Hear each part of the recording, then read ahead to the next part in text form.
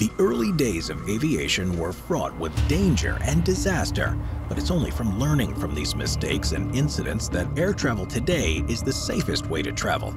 These are the technologies that make that possible. So join me as we take a look at 15 of the most amazing aviation safety inventions. Number 15. Pilot fatigue monitoring. If you've ever driven a long journey by car, then you'll be all too aware of how your reactions can slow down and how it becomes much more difficult to concentrate as you become increasingly weary. That's why there are often reminders on roadsides to take occasional breaks, and the consequences can be more severe if a pilot suffers from similar issues. With complicated schedules and regularly flying to places in different time zones to where they started, pilot fatigue is a real problem. A study recently found a shocking 56% of pilots admitted to falling asleep at the controls, and that 29% had awoken to find the other pilot was asleep as well. And this has led to companies designing a number of safeguards to eliminate the risk. One popular device is the Boeing Alertness model that monitors in-flight activity and will actually sound an alarm if too much time has passed without anyone touching any of the controls. In combination with this, most pilots use apps on their smart devices for a range of functions, and one of these is called Crew Alert Pro. Flight crew input their destinations, schedules, and create self-reported sleep journals in the software, and then it predicts their changing levels of fatigue based on how long they've been flying for and the differing time zones. Number 14. Fireproof seat cushions. Have you ever found yourself on a seat on an aircraft and wondered why they were so big and bulky and made from a tough and uncomfortable material? Well, one of the reasons, of course, is that thousands of passengers will use them over their lifetime, so they have to be able to withstand more wear and tear than most seats and be easy to clean. But the main reason for seat cushion design is because of research conducted in the early 1980s. The Federal Aviation Administration, in response to several accidents, needed to find a way to prevent the risk of in-cabin fires from spreading. And having found that the material on the seats was one of the main factors that were causing flames to engulf passengers so quickly, they commissioned NASA to help design some suitable materials, and also to develop the oil burner test for seat cushions that they all now have to successfully complete before they can be installed into the airplane. The main way this is done is by using surprisingly advanced fireproof fabrics around the actual seat cushions, so they act as a protective layer, and some of the methods are almost unbelievable. One company, for example, creates covers for private aircraft and have found that they can be made far more comfortable and fire-resistant by weaving Kevlar into the material. Number 13. Improved testing. Even the earliest passenger aircraft underwent extensive training before they're able to be used for commercial flights. But components and parts that are designed today have to go through rigorous testing on a whole new level. This is partly because designers are more familiar with the stresses that aircraft will be subjected to in extreme conditions, and also because computer modeling and technological advances mean things can be tested to a much higher level, and the result is a much safer aircraft. Wings are now, for example, constructed to be much more flexible than ever before, and the modern designs will often bend up to 90 degrees before they snap in testing. The idea of this, of course, is to subject them to far more pressure than they would in any normal use, which means they'll easily be able to handle anything that they encounter when passengers are on board. Engines, too, are now designed and tested in a way that they can still function during an emergency, to the point where some can now extinguish a fire that develops and continue operating afterwards. Other tests include pushing the brakes to the absolute limit, determining the absolute minimum takeoff speed, and ensuring all the materials used in construction can be regularly subjected to changing temperatures and pressures without affecting their strength. Number 12. Power generating windmills. No matter how much testing and planning you do, there's always the potential for an unexpected problem to occur. And when this happens on an aircraft that's at altitude, things could soon end in disaster if there isn't a backup.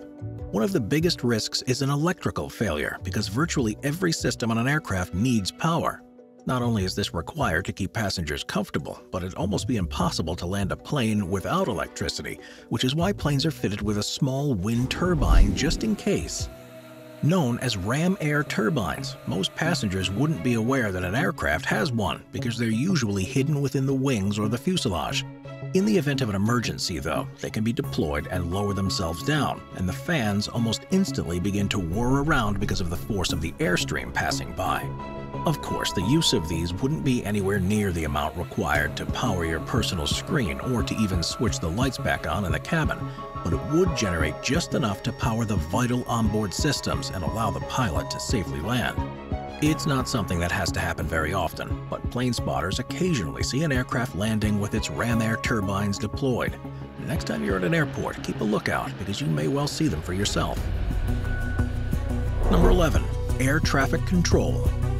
While the pilots in control of the plane you're on are the ones who are directly responsible for a safe and comfortable flight, it's those working in air traffic control that manage the huge volumes of aircraft traveling through the skies and make sure their paths don't cross.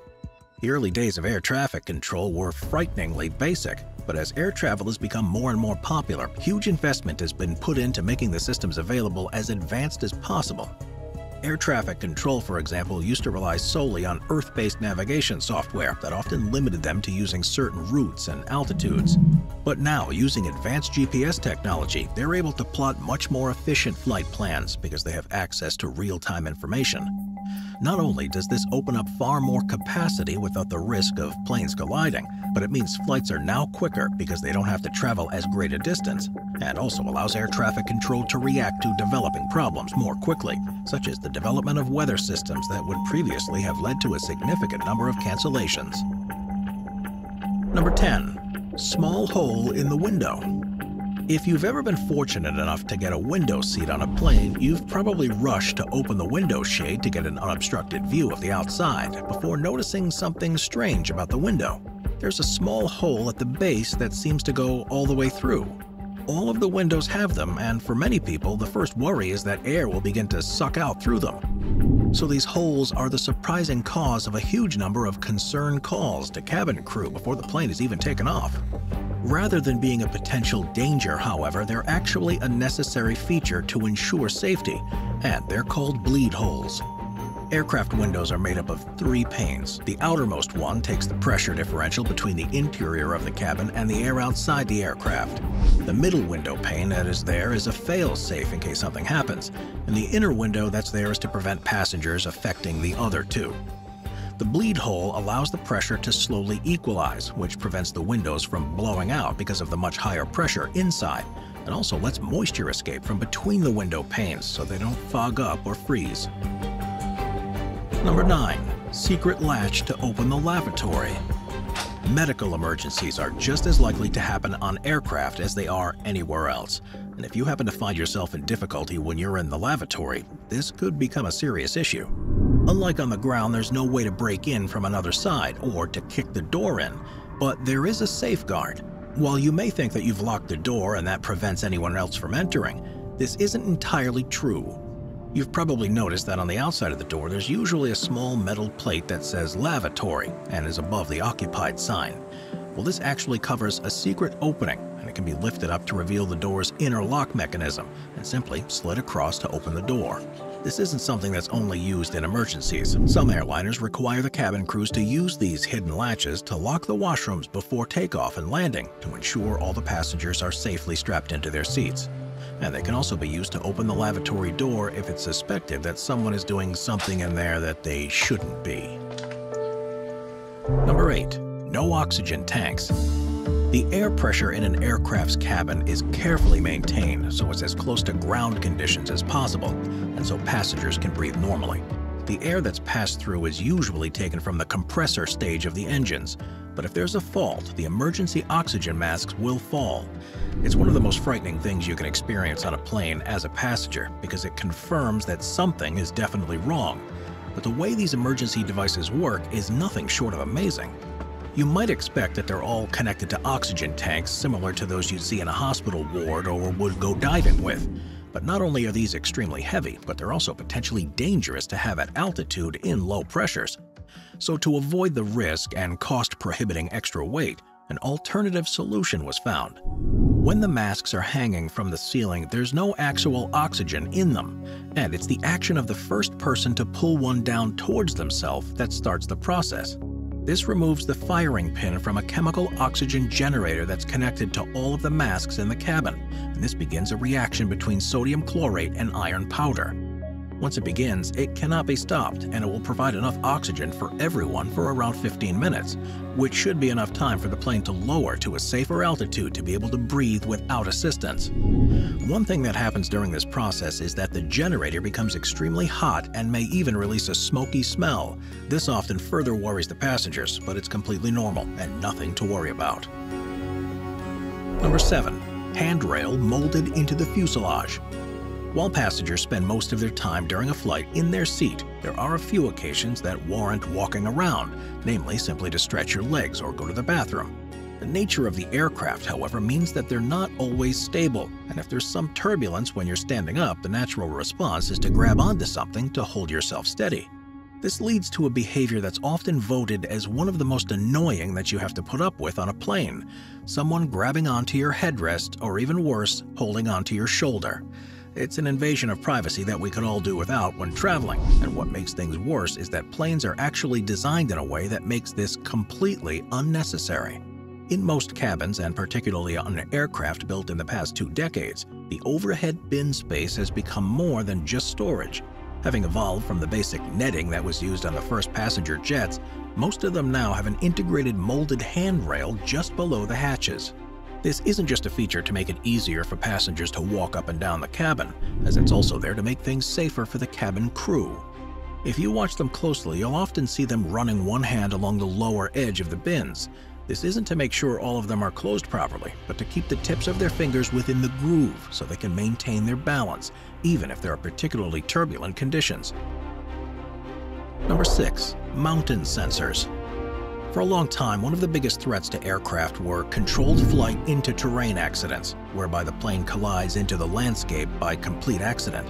In fact, a study conducted by Boeing in 1999 found that as many as 9,000 deaths in crashes could be attributed to this since the beginning of commercial air travel, often because visibility had been lowered to such an extent that by the time a pilot realized they were flying towards a mountain, there wasn't enough time to react.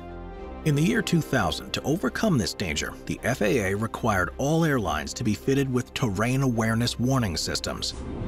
Now, even more advanced than when they were first introduced, they monitor the plane's altitude, speed, and angle, and display a surrounding map that highlights specific danger points, such as rising peaks that need to be avoided. Providing visual displays as well as the acoustic alarms and warnings, these devices have thankfully significantly reduced the number of accidents and near misses. They have also meant that aircraft can fly in trickier conditions when there's low cloud cover or developing storms, in a way that was completely avoided just in case visibility was compromised to such an extent that the pilot wouldn't be able to see hazards, so fewer flights are canceled as a result. Number 5. Black triangles above seats. Have you ever been making your way to a seat on an aircraft and noticed some strange symbols on the walls above the windows? In particular, you might see a red or black triangle. And the closer you are to one of these, the more enjoyable your flight may be. That's because they denote the best vantage point for looking out of the window to see the plane's wings. And this not only means that you'll get the best exterior view, but it's also an extremely important safety feature. Often you'll hear the spot marked by the triangle as being William Shatner's seat, which rather than meaning the actor has at some point sat there, is in reference to an episode of The Twilight Zone that he starred in which he saw a goblin on the wing of the plane he was traveling on. The black triangles themselves act as a quick reference guide for the flight crew who may need to look out at the wings for a number of reasons. In cold weather, for example, a visual check is needed to make sure the wings have been fully de-iced, and they're also the best vantage point to see if there are any issues with the engines in flight. Number 4. Escape Plan Marking System. If there's an emergency when you're on a plane, you may soon find yourself surrounded by panicking passengers. If it's happened at night, the cabin will likely be pitch black, and if there's a fire on board, your visibility is likely to be equally as interrupted, which means the special markings installed on the cabin's floor can mean the difference between life and death. Officially known as the Floor Proximity Escape Path Marking System, they're made up of tough, reliable LED lights or paint that contains photoluminescent pigments, and this means they're much easier to see in low light or smoky conditions. If you're crawling along the floor to avoid breathing the smoke, these markings will guide you to the nearest exit and allow you to get out there far faster than having to feel around or trying to guess and having to pass other passengers who have decided to go in the opposite direction. As the technology improves, aircraft designers are beginning to add extra elements like these, often with lighting. But because there's always the risk of a power failure, painted stripes remain a legal requirement on all commercial aircraft. Number 3. Yellow hooks. If you're someone that travels a lot, the chances are you've spent a significant amount of time looking at a plane's wings. But have you ever noticed around halfway along there's an M-shaped yellow hook on the top side? It's something that very few passengers are ever aware exists, but it's something you could well find yourself relying on if the plane you're traveling on is involved in an accident. Their exact position and the number of them will depend on the size and make of the plane, but they're always there just in case. Their main purpose is an anchor for ropes, so if the plane is landed on water, the passengers will be able to use ropes that have been attached to them to either pull themselves along the wing or to even lift themselves out of the water onto the safety of the wing. The other important use for them is that, again, in a water landing, rafts, once inflated, can be tethered to these hooks. This means they won't float away as passengers are trying to board them, and also ensures that the rafts stay by the plane for as long as possible before the fuselage sinks to give search teams the best chance of finding and rescuing them. Number 2. Bathroom ashtrays. While most safety features on an aircraft usually go unnoticed by passengers, there's one that's probably laughed at by everyone who's ever been on a plane: the ashtray in the bathroom. Smoking on commercial flights has been illegal in most parts of the world since the 1990s, and anyone caught breaking this rule can find themselves in deep trouble, often with fines of many thousands of dollars and potentially prison time. Most people tend to assume that the ashtrays are still there from before the ban, but you've probably seen them on newer aircraft too, and this surely can't be simply to accommodate passengers in the few parts of the world where it's still allowed, right? The answer is that ashtrays are still a legal requirement for commercial aircraft, as are the signs that remind passengers that they mustn't smoke. This doesn't mean, however, that everyone adheres to these rules, and there are occasional stories of passengers locking themselves in the bathroom and lighting up. The problem this causes is that the bins in aircraft bathrooms and elsewhere are full of flammable material, such as napkins and wrappers, and if a cigarette was thrown into one of these, a much larger fire could develop. The ashtrays are there just on the off chance that an unruly passenger decides to smoke a cigarette, and gives them a safe place to extinguish it so they don't cause any more harm than they already have done. Number 1. Triple redundancy instruments. There's a lot that a pilot needs to be aware of to safely fly an aircraft, and that's why cockpits are full of various dials and indicators. They need to monitor the altitude, airspeed, the pitch, and the magnetic direction the aircraft is facing, as well as radio navigation instruments for precise takeoff and landing. Of course, unlike in a car, when if something goes wrong, you can simply find a safe spot at the side of a road to stop. The fact that a plane flies high into the sky means that stopping in an emergency isn't anywhere near as easy, and pilots need to be able to rely on their instruments to touch down safely. Sometimes, though, just like with all meters and pieces of technology, sensors can fail and start providing incorrect readings. That's why on a pilot's flight deck, a number of backups are incorporated to make sure they always have the correct data. This doesn't just mean having 2 of everything, as you might expect, but 3, and it's arguably one of the most important safety innovations of all. Say, for example, the altimeter fails and starts showing a much greater altitude than you expect. This could mean flying too close to terrain and risking a crash. So instead, you look at the second one that's showing an entirely different reading. There would be no way of knowing which one of these was correct and which one has malfunctioned. By adding a third, pilots can safely assume that the reading they see twice is the true one, and that the one that's different is false. Watch our Vehicles playlist for more top 15 videos about amazing vehicles. Sit back, relax, and binge watch all of our best vehicle videos.